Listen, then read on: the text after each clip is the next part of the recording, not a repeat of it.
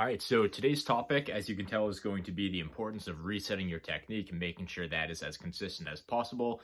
This is definitely going to be a recurring theme on the channel, so I'm not going to worry about covering absolutely everything. Feel free to ask as many questions as you have on this topic, because I'm probably going to make dozens of videos on them over the next months and years. So yeah, I guess before we get into it, I got a new flannel today that came in, so definitely pumped, feeling good. Yeah, I'm just feeling ready to help and make a video today. So first point that I have here is I just want to review my method of training. So in general, if you've been watching my channel, not that I have a ton of videos out, I probably have like 20 or something, but my process of training and my overall training philosophy is going to be putting a huge emphasis on hypertrophy lifts, whether it's a compound or isolation or free weight or a cable or a machine. I'm doing what's best for me, what's best on stimulus to fatigue ratio. I think you should do the same thing for yourself. And my goal is very slow but consistent progression. I don't worry about the day-to-day progressions. Those will go up and those will go down. They'll fluctuate based on outside factors and just how you're feeling that day.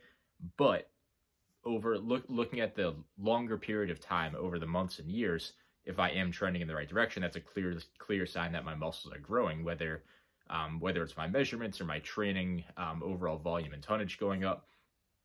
That's what I'm focused on. So hypertrophy focused lifts, slowly get stronger at them over time. That is my method of training, if you're not familiar with it. But if you've been watching my channel, you probably are. So hypertrophy lifts and isolations can be more inconsistent than compound lifts. So this generally just comes down to more of like, it's kind of like a popularity test. So you have something like the squat, something like the bench or the deadlift.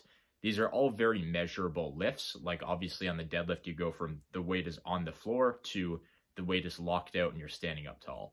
Bench, you touch your chest to your elbows are locked. Squat, you stand up tall, your hips go parallel below your knees, and then you come right back up. Like they're all very measurable, very universally measurable lifts.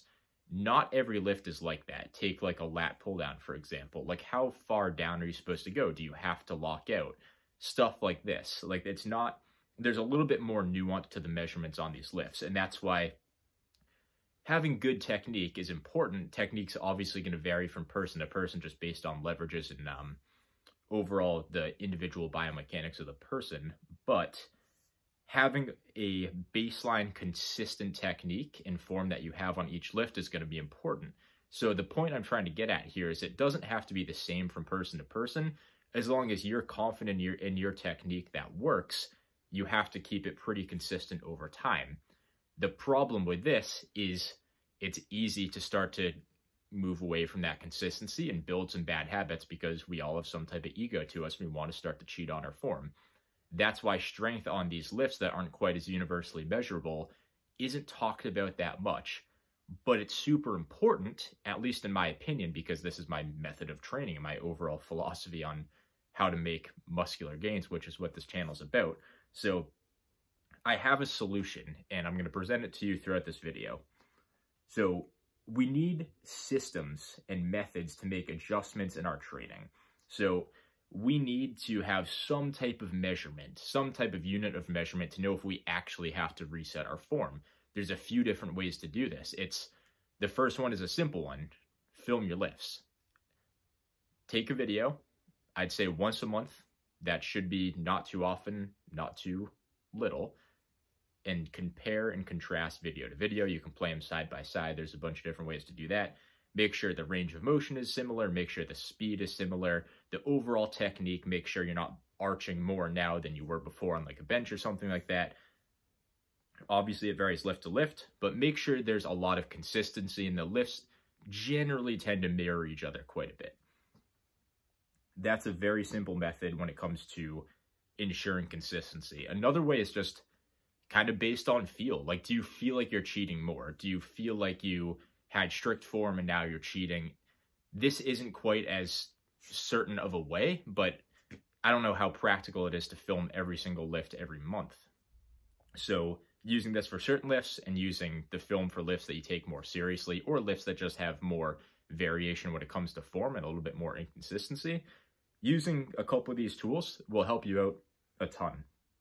So for hypertrophy, which is what we're all training for, I'm assuming if you're watching this channel, it is typically better to focus on technique than it is to focus on progression. If you focus on progression, that is where you start to steal from other areas of training. And this is how powerlifters train. This is how strength athletes train. You have to make sacrifices where you can in order to improve your overall production, in order to improve the numbers that you produce when it comes to your lifts. With bodybuilding, the number that you're lifting doesn't actually matter as long as it's slowly going up over time in your training. So if I'm a power lifter, it makes no sense for me to keep like a moderate arch with good technique for hypertrophy when I could just do this a little bit more and add 40 pounds to my bench. You know what I mean? So I'm sacrificing something in order to be stronger. I'm not actually stronger, but it gives me a better advantage in the lift. So that's why I'm going to do an arch when I'm competing in a bench press. But when it comes to hypertrophy, if you start to steal from other areas, whether it be your range of motion or your overall technique or your setup, that is where you can't, that's where there's too big of a variable when it comes to your measurements. Because like I used to train, when I plateaued at that 275 bench, I started to train a little bit more like a power lifter. And there's really no way for me to tell as to like, did I add 50 pounds to that 275 bench because I built muscle? Or did I add 50 pounds to that bench because I started to use leg drive and arch my back and widen my grip and do more of a bounce and kind of drop the eccentric? I could go on forever about all these little powerlifting cues, but that's the importance of overall form consistency. And when I looked at my 2018 max bench video compared to my 2019 max bench video, it was night and day. So there's really no way for me to measure because of that simple variable of me not holding myself accountable when it comes to consistency within my own technique. So let your technique and training fundamentals produce the overload for you. We tend to focus way too much on when am I going to hit that 5 pounds? When am I going to do it? And we cheat ourselves into that next 5 pounds. The problem with this, I've already stated, so I'm not going to repeat myself. We start to steal from other areas. I won't say that again. I know I've repeated myself a lot, but I just want you to understand my point. So let your technique and let your fundamentals produce it for you. And when that overload happens, when that progression happens, and when the 5 pounds need to be added onto the bar, you will have the muscle mass for it. So it's proof. This requires something that not a lot of us have anymore, which is patience. As you get older, patience is something that you start to understand a lot more, whether it's lifting age or whether it's just your age in life. If you start ego lifting and trying to add reps and weight all the time, you will start sacrificing your form. So a lot of us tend to chase progression. We have a really hard time with sticking with the same weight and same reps from week to week or workout to workout or whatever. That's why we start to kind of cheat to make us feel like we're making progress. But you have to remember that just because you're not seeing like a number on the reps go up, or just because you're not seeing a number on the weight go up, doesn't mean you're not progressing. Because odds are, if you start fresh on the first day and you start the exact same freshness on the second day that you train that lift, you're going to be better at it on the second day. But when it comes to overall freshness and like variables that affect your day-to-day progressions, the odds of you being at the same energy levels from workout to workout is like, that will throw off your training a lot more. And the odds of that actually happening are pretty high. So let's say every training session, this is just going to be random arbitrary numbers. Let's say you get 1% better at each lift when it comes to overall strength from workout to workout. But if you sleep 1 less hour or eat a little bit off the day before, that has like a 5% variance when it comes to your training numbers. That's going to obviously make more of an impact. So if you get 1% better, but you have 5% worse sleep, your training doesn't necessarily reflect that. And there's really no way to measure that. So that's why we measure it over the long run, not the short term. So to use my method properly, again, which is slow progressive overload on these hypertrophy lifts, allowing our muscle growth to do the work and apply that overload, we need to focus on 2 main things. The first one's going to be developing and refining your technique standards. That's understanding what technique and what form are best for you standardizing that and getting as good at that as you possibly can, and then making sure you're staying as close to that as you possibly can throughout the rest of your training career.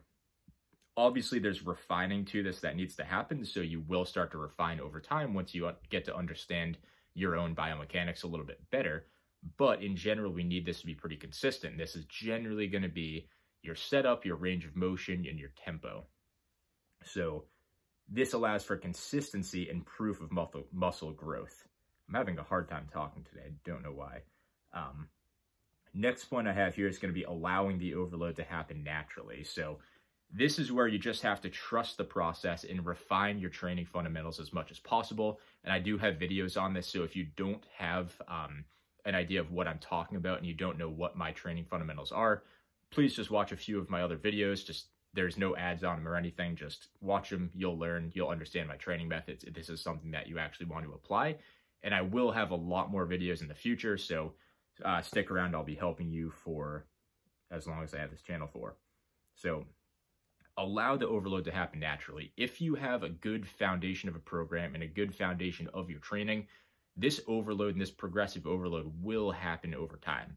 It will. So you can't force progression without stealing from other areas of your fundamentals, so don't try to. The effort you put into your training will allow the progression to happen faster. Think long-term and don't be short-sighted in your day-to-day performance.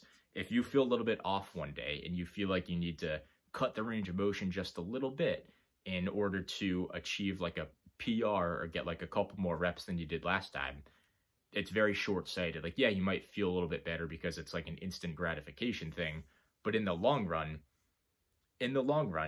you're starting to sacrifice your technique because now next workout you have to build off of that with bad form. And do you think you're going to beat your half range of motion PR with full range of motion? Probably not. And obviously that's an exaggeration, but I just want to get my point across a little bit more clear. So I don't want to overcomplicate this video. That's all I've got for today. So thanks for watching. There will be more coming, and let me know if you have any questions.